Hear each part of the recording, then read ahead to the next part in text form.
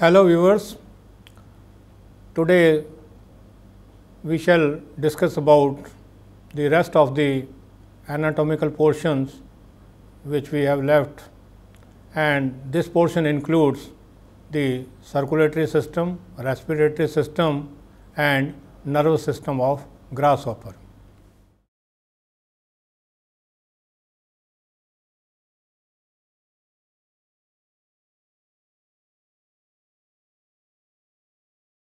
Circulatory system in case of insect is open type. Open type means the blood, which is technically known as hemolymph.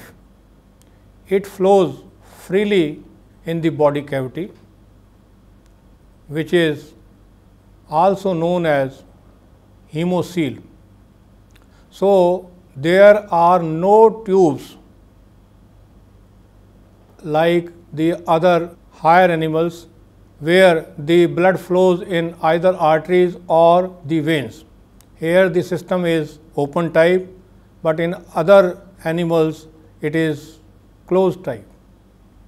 Now, the circulatory system consists of following organs, or the following organs are concerned with the circulation of the blood. The first is the dorsal vessel.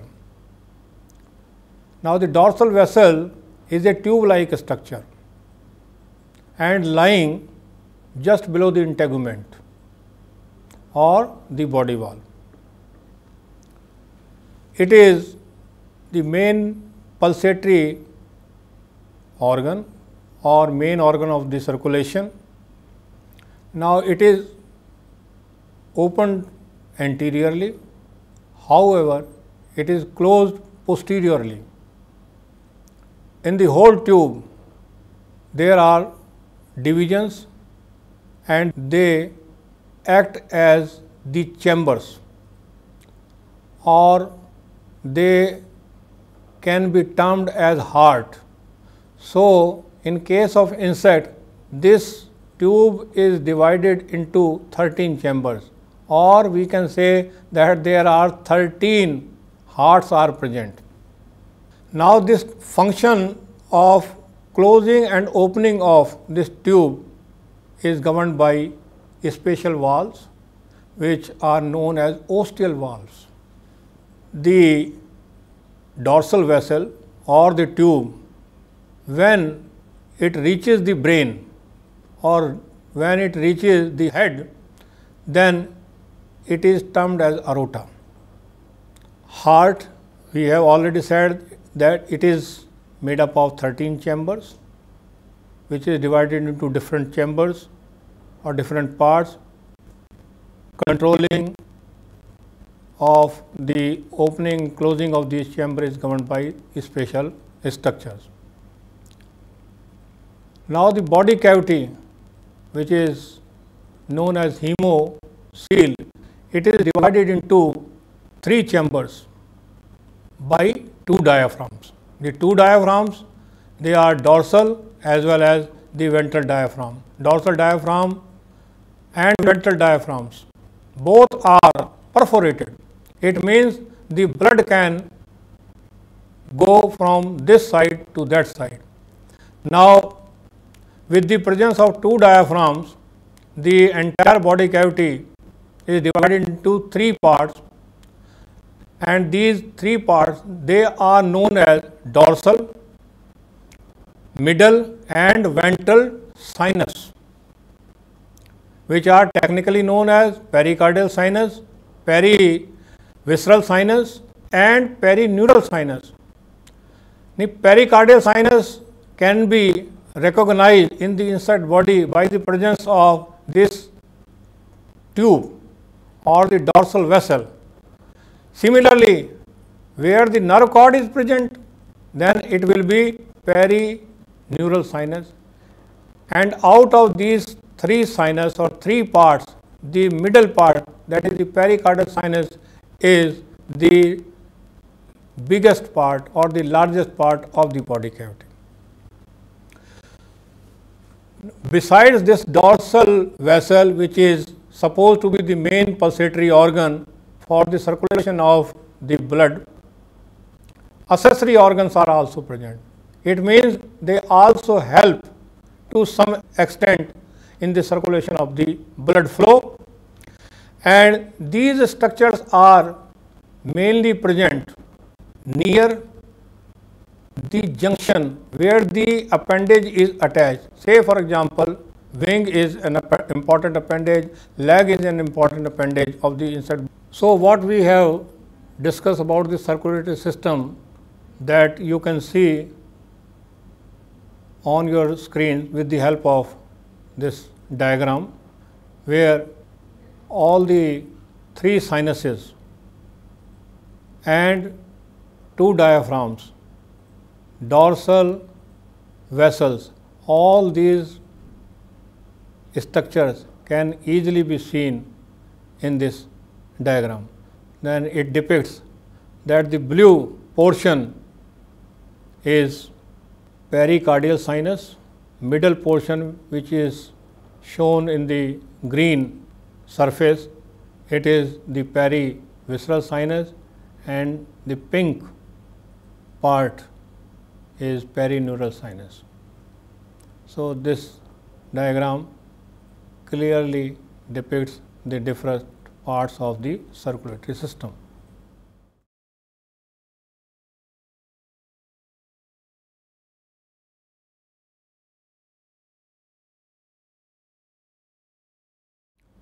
Now coming to the respiratory system. In case of respiratory system, the exchange of air, which includes carbon dioxide and oxygen, is performed by a special tubes which are known as trachea, and these trachea, they divide into finer branches, and these finer branches, they are known as tracheoles. However, there is a difference between trachea and tracheoles. In case of trachea, a cuticular lining or a thin layer of cuticle is present, which is nothing, it is the intima, and this intima or this lining, it bends in the form of the coil. So in case of trachea, the coil like spiral or coil like binding is there, which is not present in case of tracheoles, and the function of this spiral coiling is just to prevent the trachea from collapsing. As soon as the trachea is divided into tracheoles, the intima or this layer is lost. That is the reason why we call the insects are tracheate arthropod, because this tracheal system is very much developed in case of insects, and such type of respiratory system or tracheal tubes are not found in any other animal except the insects. The main advantage of providing this type of tracheal system in the insect body is oxygen can directly reach to each and every tissues or the cells. There is no involvement of blood for carrying the oxygen to the lowest unit of the body, that is the cell.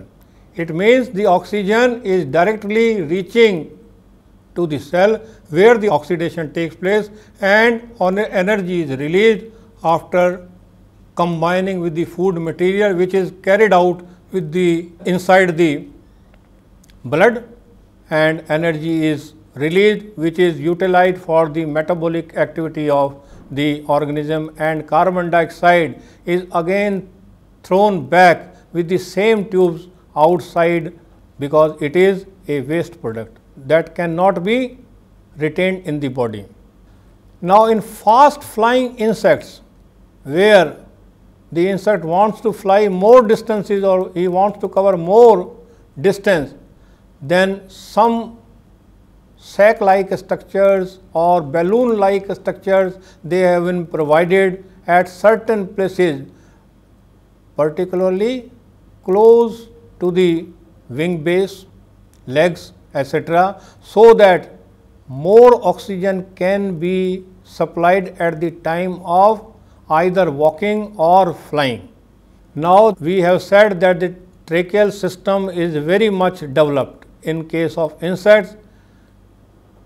As such, the system is further modified or divided into tracheal trunks, which are either dorsal, ventral or lateral tracheal trunks. Now, these tracheal trunks, they open outside the body in the form of a slit-like structure, which are technically known as spiracles or stigmata, and the opening and closing of the spiracles is governed by a special type of structures. A special wall-like structures are also being provided in the stigmata or spiracles, which govern the in and out of the air. Now, this tracheal system is very important in case of insect. It is further classified in different insects based on the number of functional spiracles. Now, the question arises, what is a functional spiracle? Functional spiracle means a spiracle which is perfect to take the oxygen and the carbon dioxide go back to the atmosphere.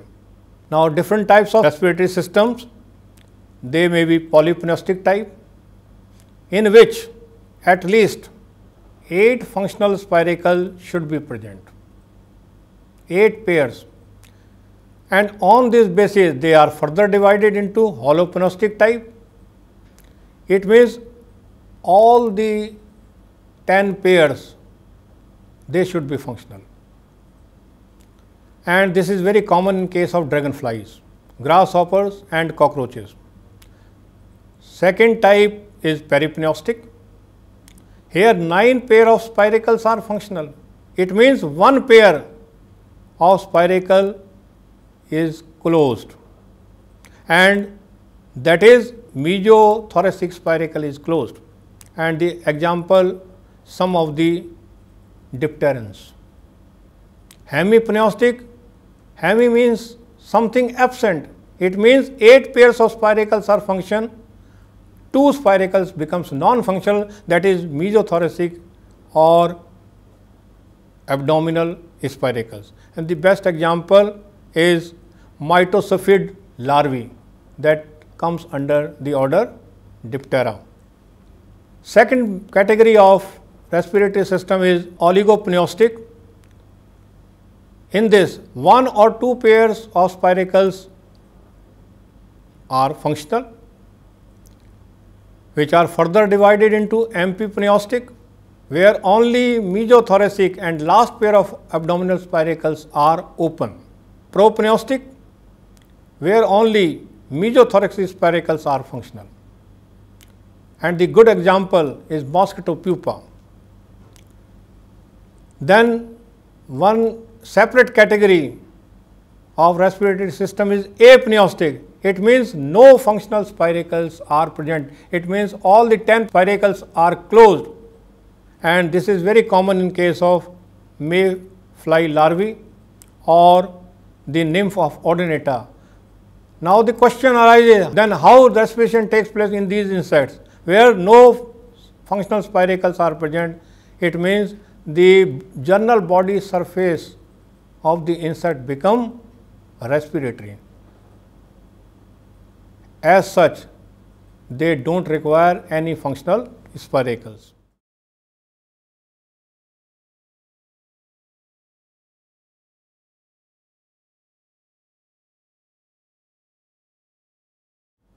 The third system is nervous system.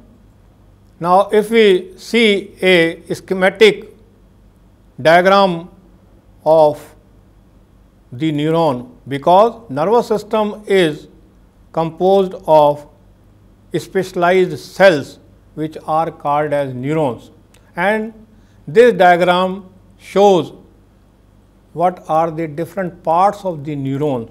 So, it has a cell body, then axon, and then final branches which are known as terminal buttons or terminal arboreum. Nervous system is composed of special cells called neurons. In insect, the nervous system is divided into three parts, or it is classified into three parts: central nervous system, visceral or sympathetic nervous system, and third is the peripheral nervous system. Now, coming to the central nervous system, this is the main nervous system and composed of a double chain of ganglia which are joined together by means of longitudinal as well as transverse bands or fibers. However, this system, that is the central nervous system, is divided into brain, which is known as supraesophageal ganglia, second is subesophageal ganglia, and third is ventral nerve cord. Now, brain, which is situated in the head, and it is again divided into forebrain, middle brain and hind brain, and which are technically known as protocerebrum, deutocerebrum and tritocerebrum. Similarly, the subesophageal ganglia, it is connected to the brain by small connectives or some strands like structures which functions only to connect the supraesophageal ganglia with the subesophageal ganglia. Ventral nerve cord, the third part of the central nervous system, it is double gangulated chain of different ganglias, and this chain or nerve cord is composed of three pairs of ganglia in the thoracic region and 8 pairs of ganglia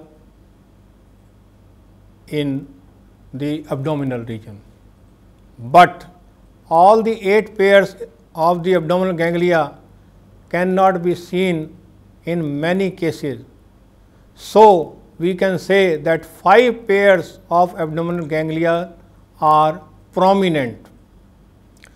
Out of the 5 abdominal ganglia, 5th ganglion or 5th ganglia is the largest, because it covers or it controls or coordinates the activity beyond the 5th abdominal segment. So, entire activity beyond 5th segment is governed by the 5th abdominal ganglia, and that is why it is bigger in size.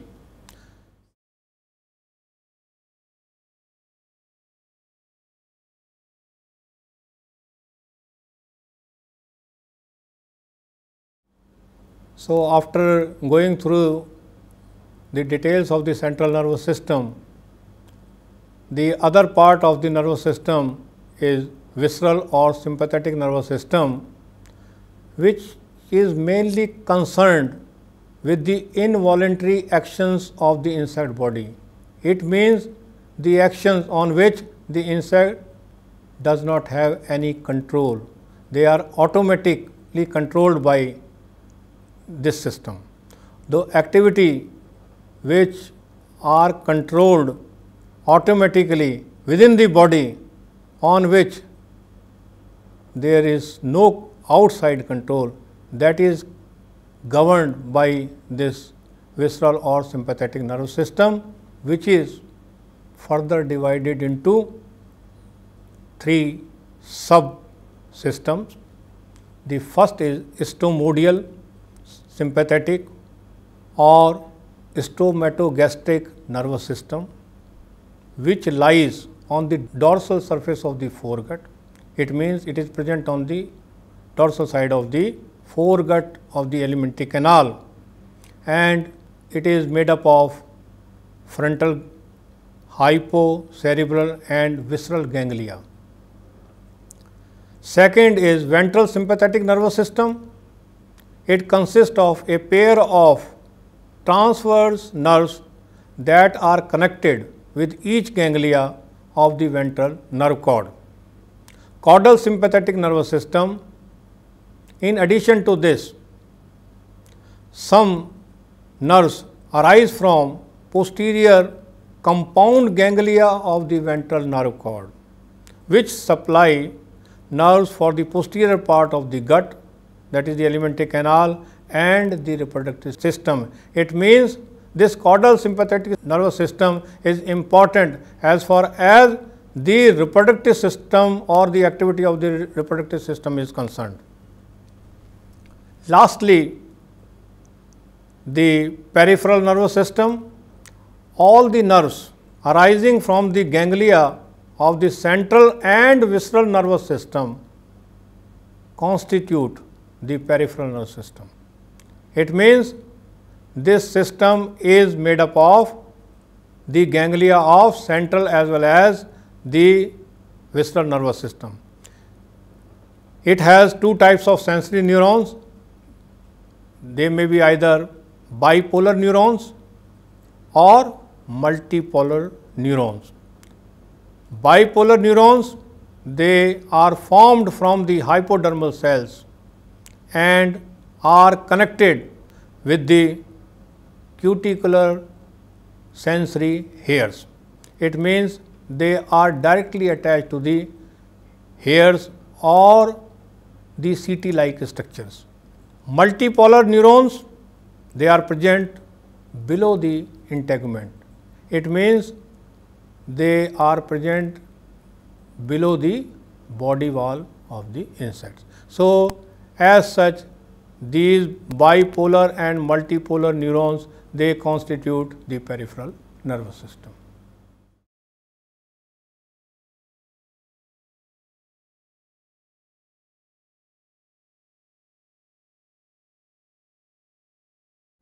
Now, let us conclude the three systems which we have just discussed.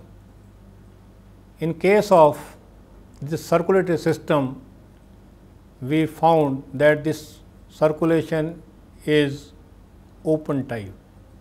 It means the blood is not flowing in any tube-like structures. We have also seen the different structures or the organs associated with the circulatory system.